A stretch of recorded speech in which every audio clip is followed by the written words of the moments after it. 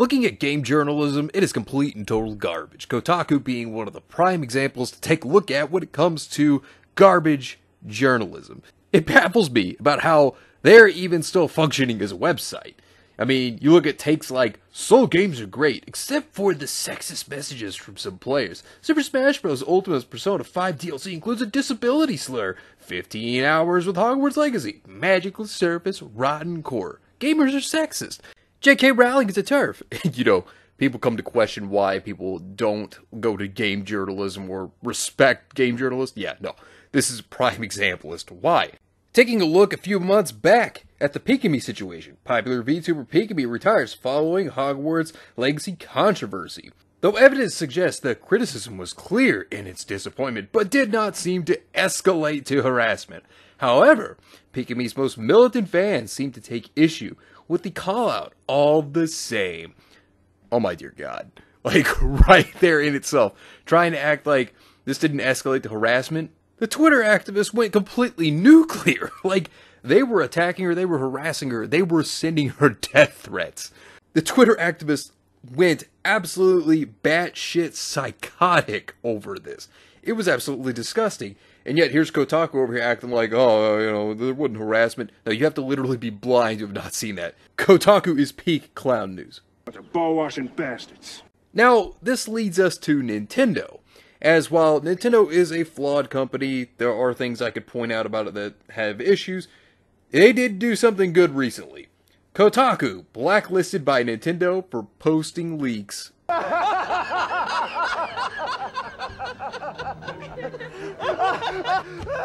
Probably one of their more based things that they've done.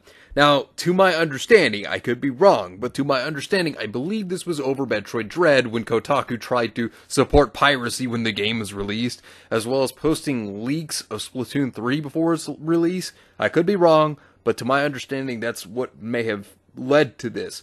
Now, this all started on April 26th, where one of their lead reporters, Ethan Gooch, who cares? It's preview day for Zelda Tears of the Kingdom, a huge game I would love for Kotaku to be able to inform its millions of readers about firsthand. Unfortunately, Nintendo still has it blacklisted from advanced coverage, a move I would argue is both unprofessional and coercive. Yeah, okay.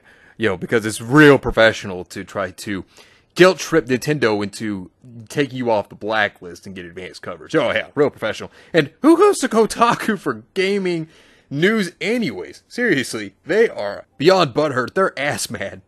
Look at little Goblin Jr. Gonna cry? Now, of course, not long after this, they then, on May 2nd, decided to post this. Everything we're learning about Zelda Tears of the Kingdom from the leaks. So, in retaliation, because they didn't get their way, and clearly have the mentality of a 5-year-old, they made this article where they got the leaks illegally, of course, and did this to spoil it for people. Like, real professional. I mean, seriously, anybody should blacklist them. I mean, my God, Kotaku, this is terrible. Like, they made themselves look worse than they already are. Like, and they looked terrible before. People called them out on this, understandably so. One person saying, a Kotaku senior editor recently complained about being blacklisted by Nintendo of America pre-release coverage, so in retaliation, they decided to publish leaks for Tears of the Kingdom. Unprofessional and insanely petty of them. Clown website with clown editors. Yeah, because Kotaku has no journalistic integrity. I love this meme. This meme is beautiful because it's a fact. There is zero integrity from Kotaku. And for them to go this far, and then, if you thought the situation couldn't get any dumber, oh no, there were some people with brain rot that were literally coming in to defend Kotaku, stating, literally the coolest thing Kotaku could do if the games industry is going to engage in anti-press, anti-audience market manipulation by trading access for coverage, Kotaku is heroic for spreading information Nintendo doesn't like being shared. You went full retard, man. Never go full retard. You have to be a complete and total idiot to want to stand by Kotaku's side and call them a hero for posting illegal leaks. My God, like, the amount of stupidity for this person to think that Kotaku's the right side to stand on. Like, look, you can have issues with Nintendo because Nintendo's done some things that I can even sit here and say that I do not agree with. But there are some instances where I can sit here and go, yeah, Nintendo did something good. This is definitely one of those instances. Like, if you're going to be like this guy and have brain rot and literally sit over here and defend Kotaku for what they did, then you're the cuck's cuck. I mean, I've seen some really pathetic things, but, like, this is one of the most pathetic. But then this proceeds to Luke Plunkett, because on the very same day, on May 2nd, he then made this tweet. For the record, this is how I feel about publisher blacklist, to which he literally posted a picture of World War II kill markings of Nazis and the Japanese. Boy, that escalated quickly. I mean, that really got out of hand fast. It jumped up a notch. It did, didn't it? How would people not see this as racist? I mean, he's basically saying here that shooting down Nintendo is like shooting down Japanese and Nazis in World War II. Like, how is this not seen as racist? Like, how did he think that this was gonna go? It wasn't gonna go well. I mean, seriously, like, right here, if I was his boss, he would have been terminated. I would have fired him on the spot. This would not have been a question. I mean, dude, this is stuff you lose your job over. Like, and then he, of course, puts his foot in his mouth and he's all like, hi, I want to talk about a bad, dumb tweet I made earlier this week. After locking his Twitter account and then unlocking it, by the way. But, so he proceeded to say, so earlier this week, there was a blacklist discourse. I wanted to make a little joke that I'm actually proud of our blacklist because they show we're going after these companies in ways that matter that they're not used to. I had the half-brained idea, more like no brain, to use kill markings for this. Googled it and used the first pick I got back. You know, each kill marking was us racking up another publisher who wasn't going to even respond to simple emails. What you just said is one of the most insanely idiotic things I have ever heard. At no point in your rambling, incoherent response were you even close to anything that could be considered a rational thought. Everyone in this room is now dumber for having listened to it. I award you no points, and may God have mercy on your soul.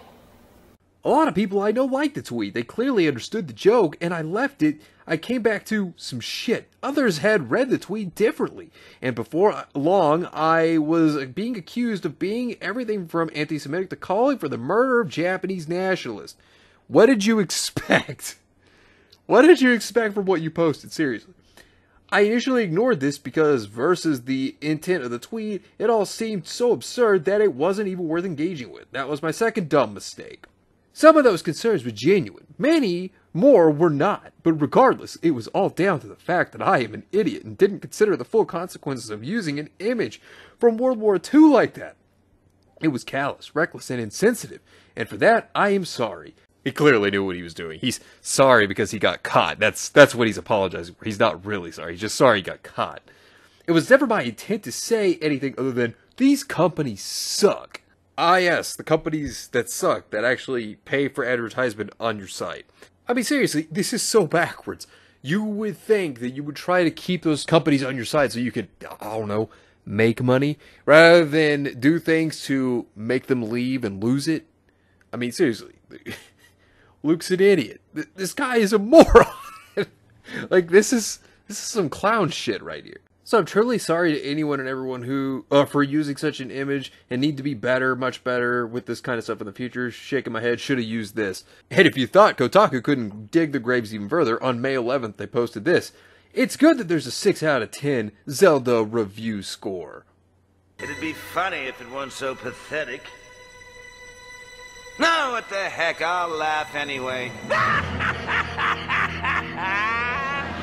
And if you thought it couldn't get any more pathetic, well then there was this. On May 21st, everybody thank the Zelda Tears of the Kingdom designer for making Ganon hot. An obviously pathetic take on Kotaku's part as always.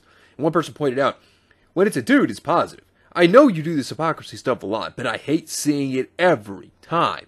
To which they posted articles by Kotaku like these. Metal Gear turned 35, but Quiet's character design marks a timeless controversy. Quiet, Metal Gear Solid 5's bikini-clad sniper, got lost in Kojima's desire for action figures. Resident Evil 4 Remake, changing Ashley's skirt gives me hope. Of skirts don't start and end with Resident Evil 4. They have a whole brief history. At E3, Soul Calibur's objectified women felt like a relic of the past. In Soul Calibur 6, Ivy Valentine will be as she always was, wrapped in stringy cloth, balloon-breasted, mostly naked. The Resident Evil 4 remake totally failed Ashley Graham. Capcom's remake thankfully cut Ashley's upskirts, but it forgot to add a personality.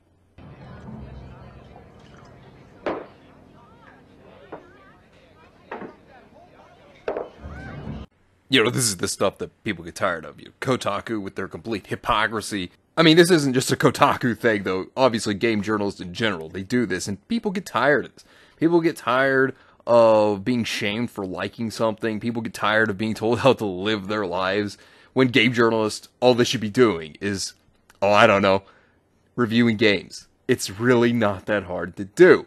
And then you go back to Hogwarts Legacy. Even before the game came out, they had articles like, Hogwarts Legacy lead designer used to run anti-social justice YouTube channel, or Hogwarts Legacy developer quits following backlash over YouTube channel updated. And that article is by Luke Plunkett. And that article by Luke Plunkett, apparently Troy Levitt's sin was he also ran a reactionary YouTube channel. I mean, that's literally the crime, apparently.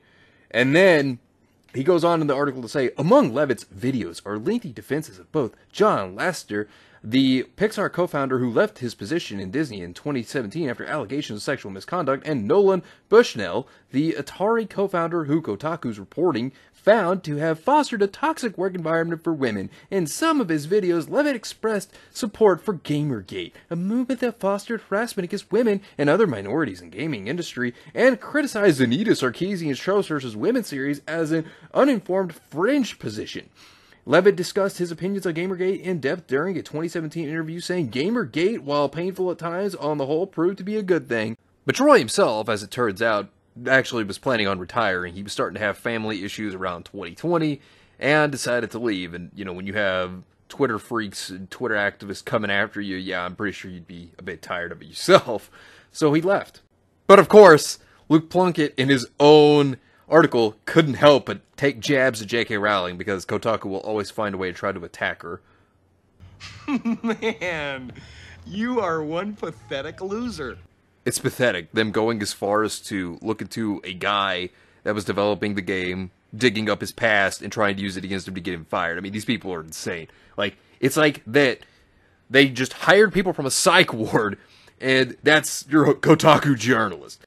Or, well, really a lot of these game journalist sites for that matter. But it's really not that hard to review games. All you really need to do is talk about the game, talk about its story, its gameplay, characters, talk about the positives and the negatives, talk about why it's good or why it's bad. That's all you have to realistically do. It's not that hard to understand. Make some guides for certain areas. You know, just stuff like that. Maybe talk about upcoming DLC with interviews, if you can get them. You know what I mean? Maybe throw in some jokes here and there that could keep your readers invested. You know, but yeah, no. Just looking at game journalists like Kotaku, it's nothing but a clown show. Complete and total circus. Moral of the story, don't be Kotaku.